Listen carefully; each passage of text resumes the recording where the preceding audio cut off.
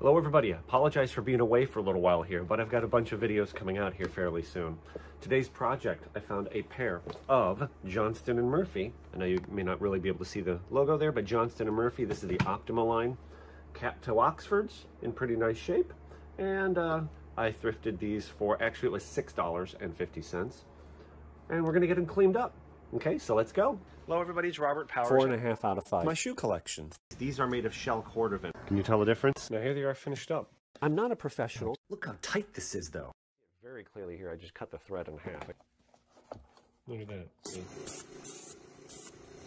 And here they are, all finished up.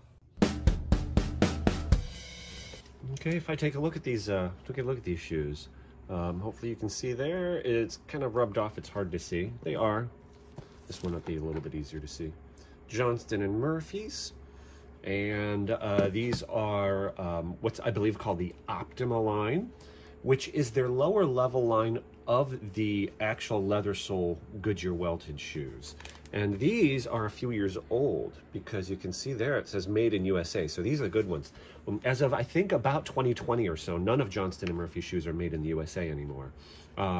So I'm just guessing these are probably about 10 years old or something like that. For a while, what they had was their upper level line, the Aristocraft line, which I think retailed for like 280 bucks, was the only line made in the US. These were all made, I think, in India.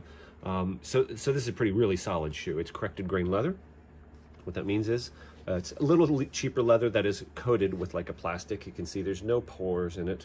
So it's not as high quality leather, but again, made in USA, better stuff. Advantage to corrected grain leather is it is more stain and water resistant. So sole wear is actually really light, very, very light.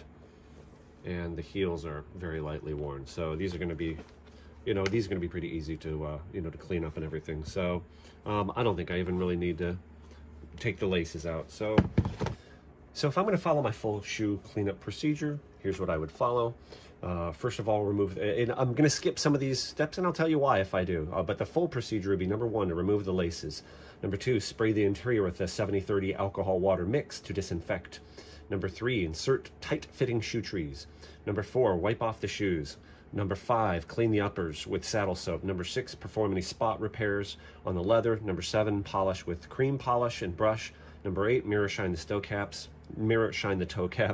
Number 9, stain or recolor the sole edges. Number 10, polish edges of the heels. And then number 11, reinstall the shoe trees.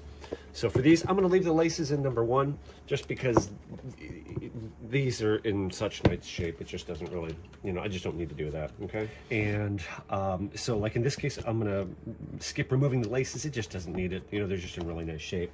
So let's go straight to this is an alcohol water, 70% isopropyl alcohol water mix. I just put in a straight spray bottle. A couple 3 squirts per shoe. And I don't know why sometimes it's doing this. I would not wipe it out. Don't breathe the fumes. Don't wipe that out because you don't want to wipe out. I've never had a problem with it, but you don't want to like wipe out any inking or anything like that. And it's okay to put the shoe trees in while they are damp. I actually prefer that in a way. These are adjustable and need to be adjusted down a little bit. That's not tight enough. I like it when they're a little bit damp because this might be too much tension. But anyway, when they're damp, that's not tight enough.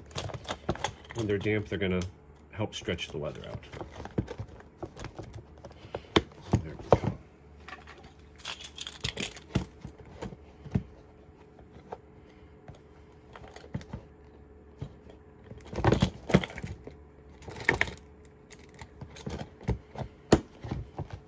Better already, doesn't it? Now, tight-fitting shoe trees, let's just wipe them off. And everybody has their own way of doing things. This is just a damp cotton cloth. It's an old t-shirt. And this is the way I prefer. Not wet, but damp, right? Let's try and get any dirt and stuff off of them. Very basic. Okay.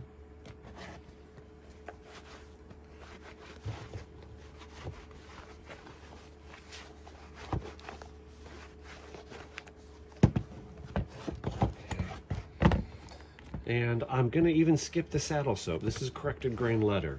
because this is corrected grain leather. There's no dirt in the leather. It just doesn't need it to me. And the saddle soap can change the acidity, the pH of the leather, so not needed. I'm just going to skip it. They were too nice. These things definitely could use some moisturizing. Shoes always can use some moisturizing. So this is Pure Polish. Love this stuff. Andy Vaughn. This stuff is made in Bend, Oregon. I'll link a video below. I've got an in-depth interview series with him, but this is cleaner conditioner, known as cleaner conditioner. Ingredients of this stuff, if you can see. Orange oil, beeswax, coconut oil. Isn't that interesting? Orange oil, beeswax, coconut oil, right? Orange oil is like the solvent, and coconut oil is the conditioner, and so is beeswax. So with fingertip, the nice stuff about this over something like this is the Pure Polish stuff has stuff in it that's much better for your skin. It's all non-toxic. Cleaner conditioner. Cleaning is one thing, conditioning is something else. So if you use like your finger and you apply this stuff with your finger, it's going to act more as a conditioner. The oil is going to go into the leather more. If you use a cloth that's a little more absorbent, it's going to act more as a cleaner. Why? Because you're going to use the oil and you're going to pull stuff off of the surface. So for example, here, in this case, I'm going to use more of the cleaning properties. I want some conditioning as well. So this is a nice, I got this from Andy at Pure Polish. It's a nice, like, thick absorbent cloth. Okay. Generally start with the left shoe. Load it up a little bit there. This is going to put some conditioning into the leather for sure. But like I said, this is also going to help clean the surface if there is anything on there that needs to come off.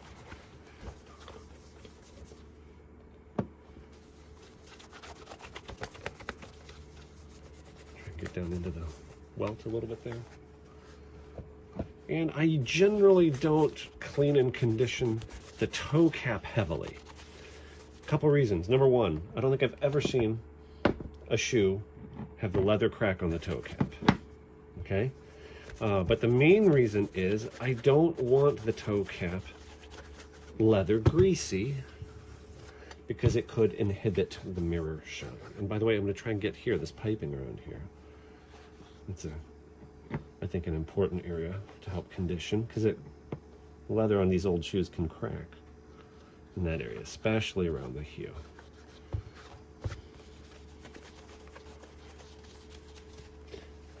So like I said, just a little bit on the toe cap. Doesn't need much. Doesn't need nearly as much as the rest.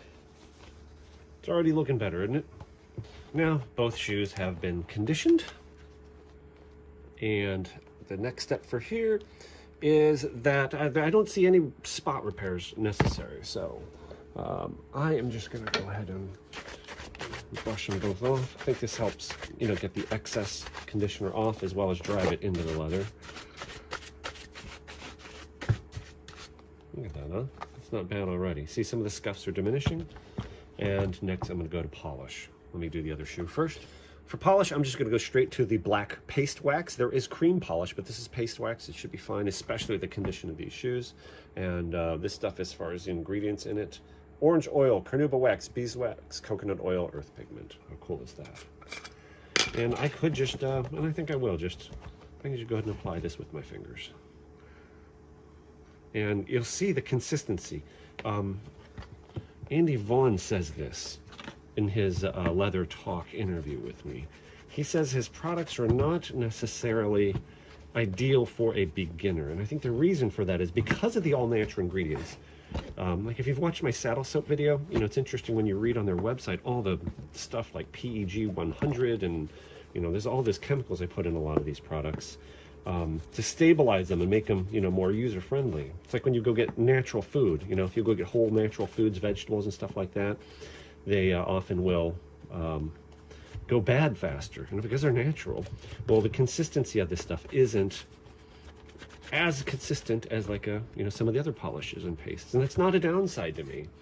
So to me, like for example, you put your finger on it and it takes a second for it to liquefy, because what's happening is your heat from your fingers is helping to basically liquefy, I think it is the coconut oil. So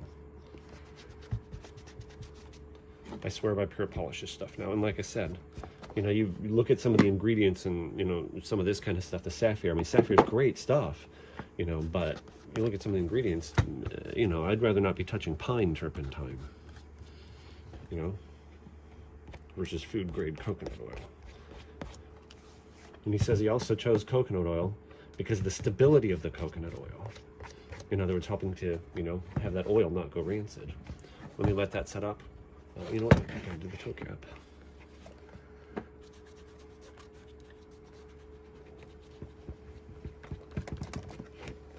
And after I do this shoe, I'll let it set up while I do the other shoe off camera. Let that set up.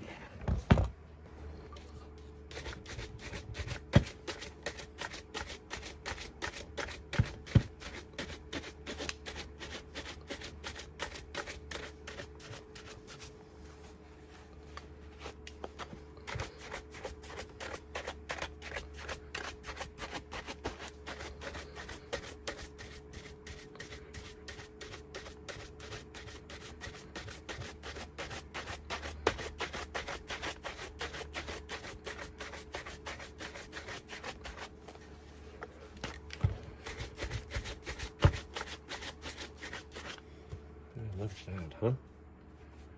Coming around, isn't it? I'm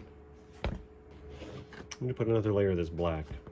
I'm going to do the mirror shine next, but I'm going to put another layer of this black to help fill some of these scratches on the toe cap.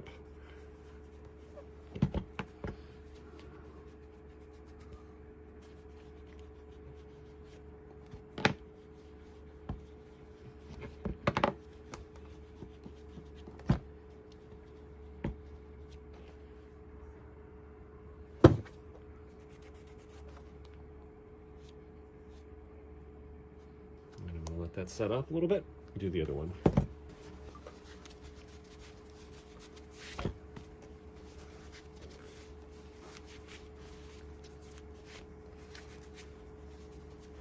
This is a mirror polishing cloth, also from Pure Polish.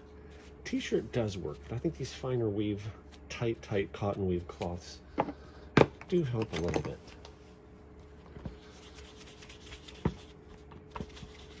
Just water. And I think this wax, I put it on a little bit too thick.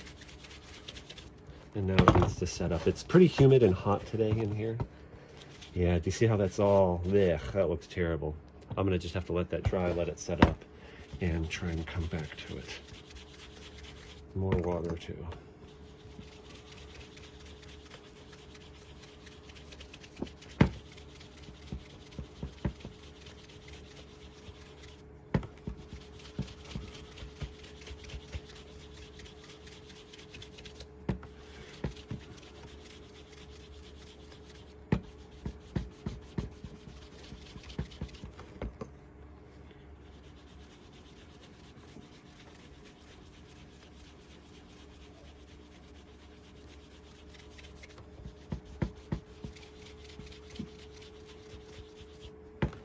Let that set up a little bit, and I'm going to come back to it.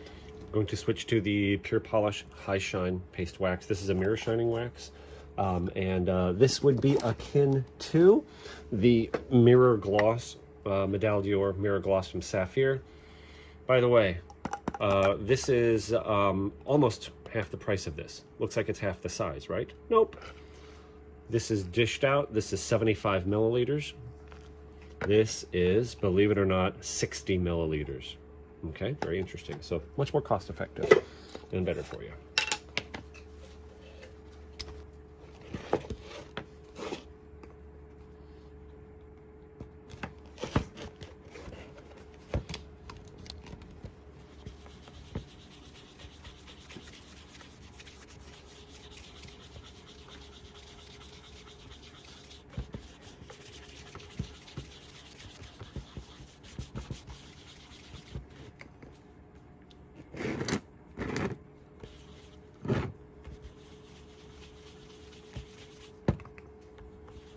Water.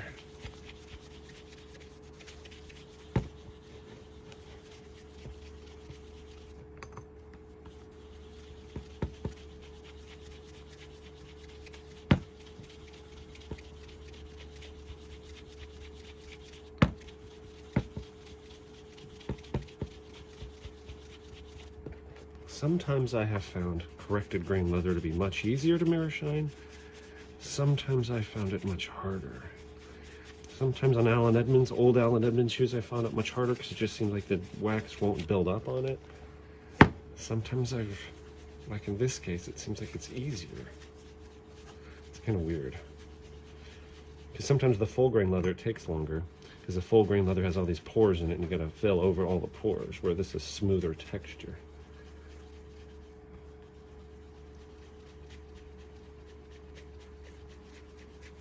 Already getting a pretty doggone decent shine out of this. This is a lot of water. Again, I think because it's a little warmer in here. More humid.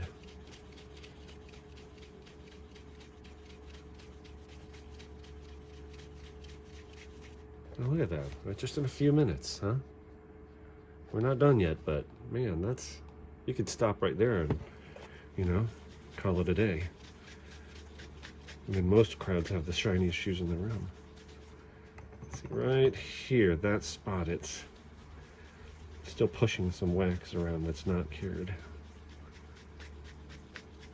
I'll probably just have to let these sit and harden up a little bit before I add another layer.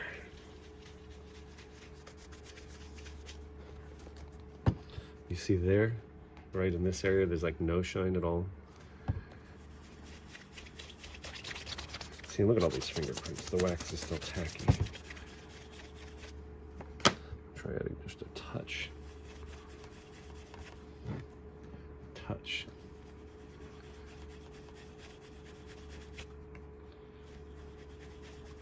You can vary the amount of pressure you're using. I'm pushing really hard now, and that seems to be helping. I'm adding more water and pushing hard, and that's what it needed.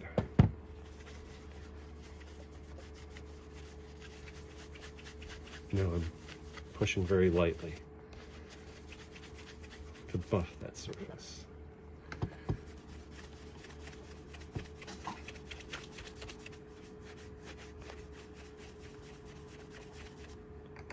More water, more pressure.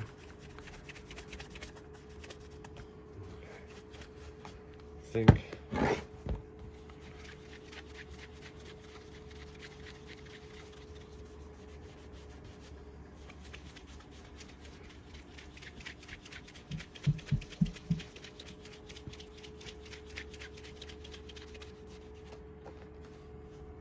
That's looking pretty good. I'm gonna let this sit and harden up a little bit before I put any more on.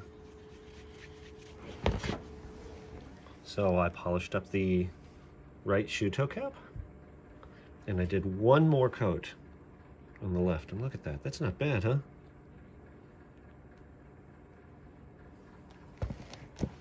Next, I'm gonna get the edges of the heels and soles. Black is really easy. This is simple shine, and this is just edge dressing. This is just basically black dye. It's got a little check valve in it, so when you use this stuff, you gotta kind of like push once, seeing that loads the sponge.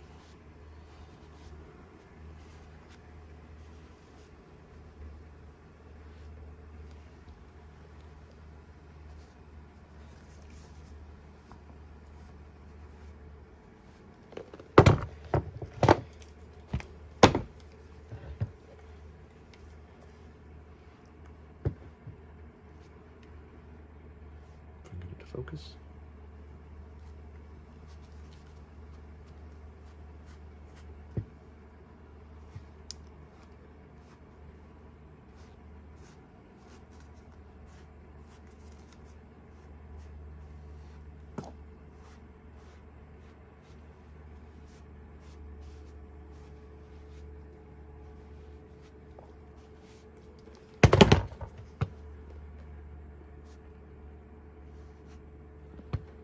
Let that dry a little bit, and then we'll come back and wax them. And to get that off of the heel there, I'm just going to use some brake cleaner. Actually, Saphir Reno Matte works, but I'm out of Reno Matte.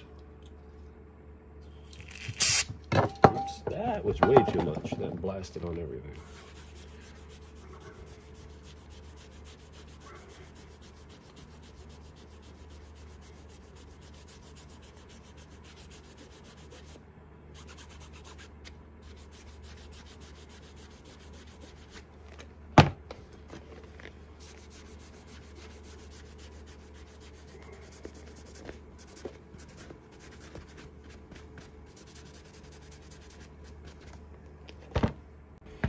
For the edge of the heels, I'm just going to use the Saphir. This is actually the mirror gloss. You see it's all cracked. It's breaking up here, so I'm just going to grab a piece. It's kind of drying out a little bit. And you see it's kind of, I'm coating it here, but it's not even. Just right. Just kind of loading up that edge of the heel now with that. And then I'll smear it around here in a second. I'm going to go ahead and try to get the edges of the soles as well. Again, I'm not getting it perfectly, but I'm going to smear that around.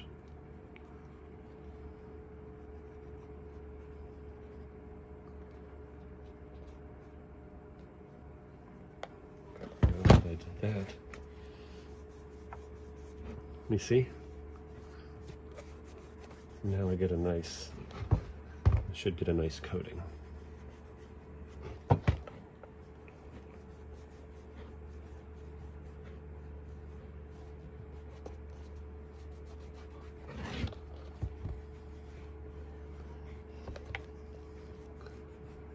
I'm going to let this set up while I do the other shoe.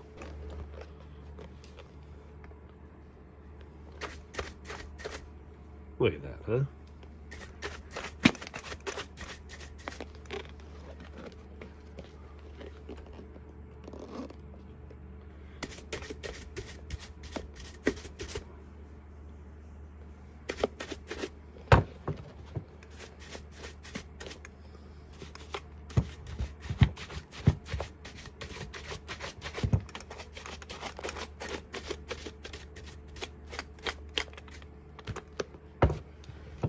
Now we're looking like something.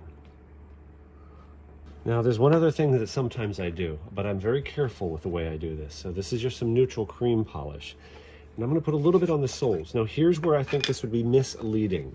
Where you could be, in my books, unethical with this, is if I were to try to shine up the part that's worn to make it look unworn. That to me is unethical. You know, if you're, you know, going to sell the shoes or something like that. I mean, if they're your shoes, do whatever you want. If you're, you know what I mean. But others, I don't ever want to be deceptive. Okay. But this part here that's not walked on, this will make it look a little nicer.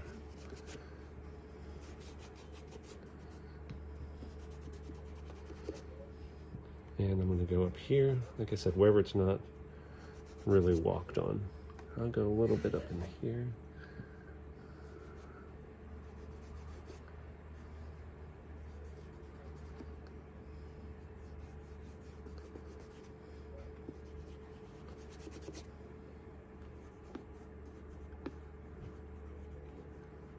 And I think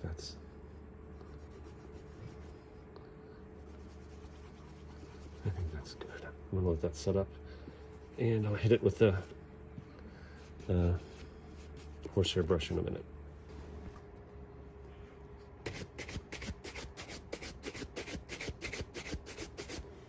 See, doesn't that look nice? A little better?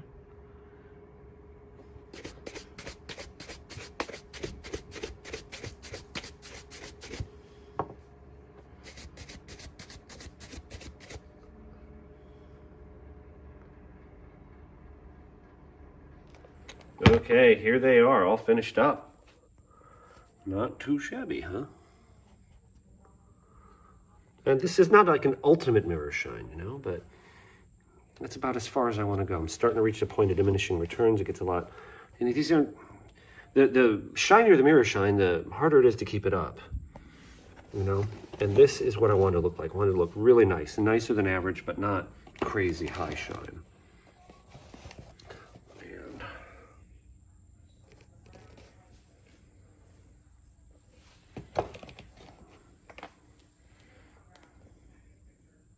Very presentable, right? And I have a pair, this exact pair of shoe in my size upstairs, Johnston Murphy. You know, these corrected grain with the leather soles. And if you're a fan of my channel, you may know that I'm a big fan of rubber protective half soles. But I purposely keep the Johnston Murphys like this with a leather sole. This is your perfect funeral, interview, formal business meeting shoe. And I am leaving them weave laced the way they came, not changing the bar lacing, just because A, it's okay, And B, because usually when they've been that way, they've been weave lace and you switch them, you see imprinting from the laces, and I don't want that to show. But there you go. Thank you very much for watching. If you've ever shined a friend or coworker's shoe against their will, just because it bothered you that much, you may want to consider subscribing to my channel. All right, thank you very much. God bless.